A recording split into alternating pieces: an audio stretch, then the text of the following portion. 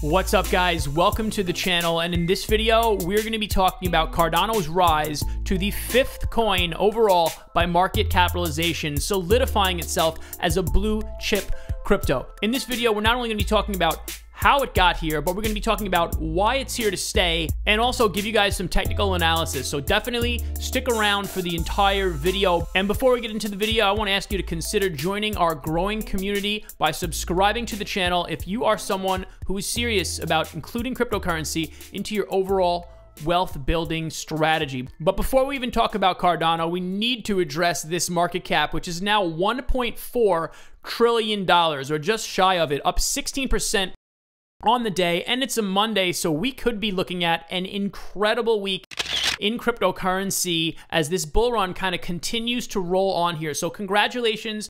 Smash that like button if you've been investing in crypto for a number of years like I have. Bitcoin itself trading at $46,000, breaking its all-time highs today. And this, of course, all comes on the news that Tesla is buying $1.5 billion worth of Bitcoin and will eventually accept Bitcoin as payment. So I know a lot of you guys, we all talk about Lambos in this. We all talk about, you know, having a Lamborghini in this space. But maybe one day you buy a Tesla with your Bitcoin. That could be a real possibility all of a sudden. But enough of that. Let's get into Cardano and talk about how it is now sitting in the number 5 spot, currently with a $21 billion market cap, right underneath Polkadot, which is number 4. But basically they are neck and neck. And of course, they are all on the heels of Ethereum with almost a $200 billion market cap at the moment, which is obviously a significant amount of money.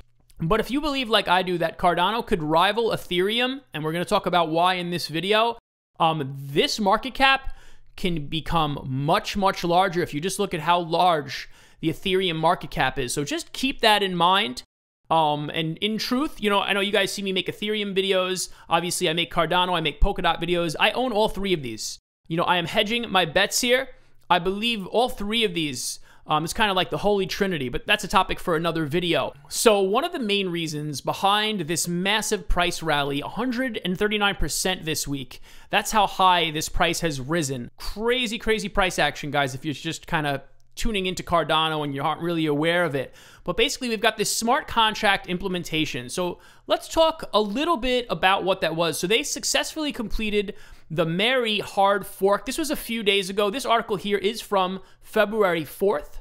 So Cardano, one of the largest coins by market cap, has made the next step in its transition from Shelley to Goguen. So just if you're new here, real quick, if you don't know what that means, Shelley and Goguen are 2 different eras or phases in the Cardano roadmap. And Shelley focused on decentralization, which is now complete, and we are in the Goguen phase here, and we will be implementing smart contracts upon the completion of this phase. So this next step we talk about involved one of 2 necessary hard forks. The hard fork named Mary took place yesterday, which was a few days ago now, but that was February 3rd. And it finally brought native asset support to Cardano. Now the project is closer than ever to unlocking decentralized finance, which I've talked about on this channel, on its network. So remember, I mentioned in the intro, Cardano is potentially going to rival Ethereum, and it will have its own ecosystem, much like that of Polkadot as well. It will have its own ecosystem of decentralized applications, and truthfully, I cannot wait to start covering some of these projects on this channel too. With this move behind it, Cardano can finally transition from a testnet to a multi-asset network, ready to grow and bring capabilities such as issuance and distribution of new tokens. So you think about Ethereum, you think about all these ERC20 tokens, all these different projects that exist on the Ethereum blockchain. Well, now developers are going to have the option to develop and build on Cardano in the coming months. And so the project plans to roll out the upgrade on Cardano mainnet, because right now it's in testnet, but they want to do that by the end of this month and unlock smart contracts within the ecosystem. That's this month. So things are moving on Cardano. I hear a lot of people on Twitter, they tweet about Cardano and they say, how is this thing valued so much? It's all speculative, nothing's happening. Guys, I've been following this project very closely over the last couple of years. There are a lot of things happening, and the team is arguably the hardest working in cryptocurrency, and all of their research is scientific.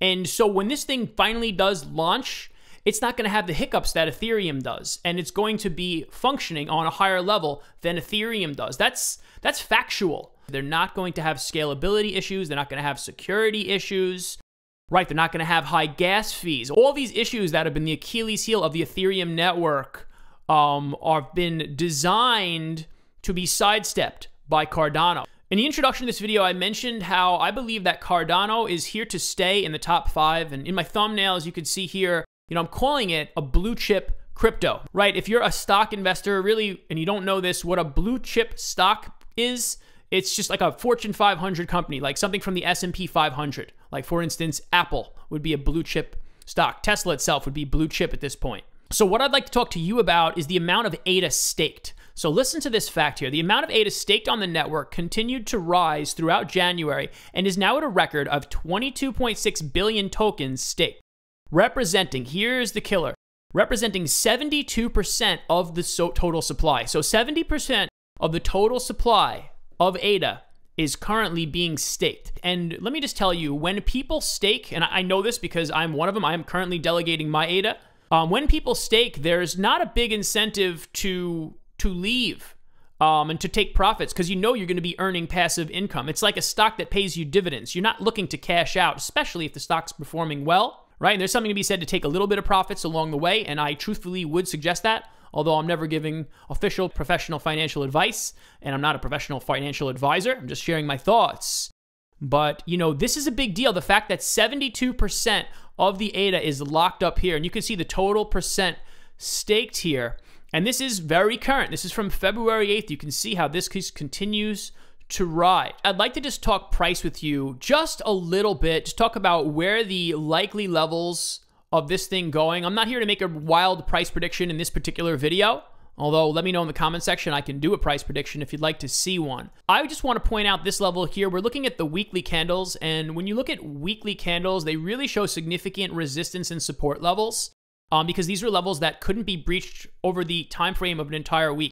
And if you go all the way back to January 2018 and December 2017, believe it or not, these are the last time we saw these levels kind of come into play here. And this was the level of 93 cents, I'm calling it. And it was a weekly high during both of these weeks. And so what we might call this is historical resistance. It's not resistance from the last 2 days or 2 weeks. It's historical resistance. And also, I want to point out that this is so long ago. So there's 2 things you should know about that. Number one is there's not that much resistance really throughout history, right? We just saw this point. But the fact that it acted as weekly resistance back here might mean it might be a speed bump on our way to $1. So keep an eye on 93 cents if this keeps rising. And I'm not here making predictions. I'm just telling you a really critical level. Like if you are looking to swing trade, you might want to look to take profits at 93 cents.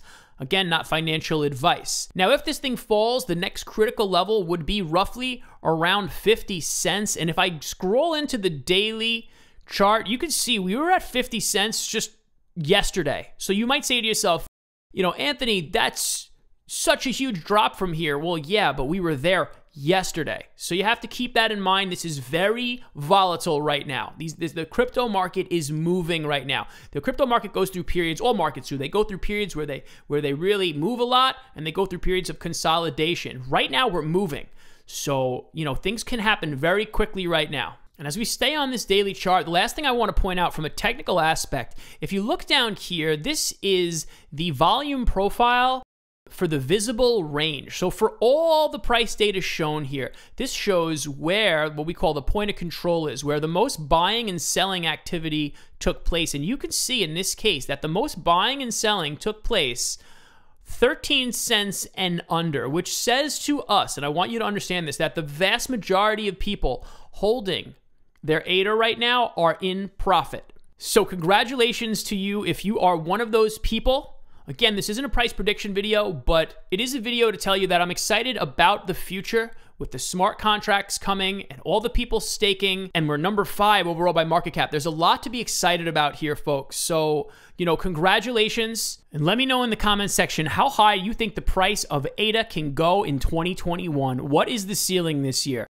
because I think we're going to blow right past $1.40. We're going to blow right past this all-time highs, maybe within the next month or two. Aside from that, I want to thank you for watching. Remind you to never invest more than you can afford to lose in cryptocurrency. And I'll see you guys next time. Later.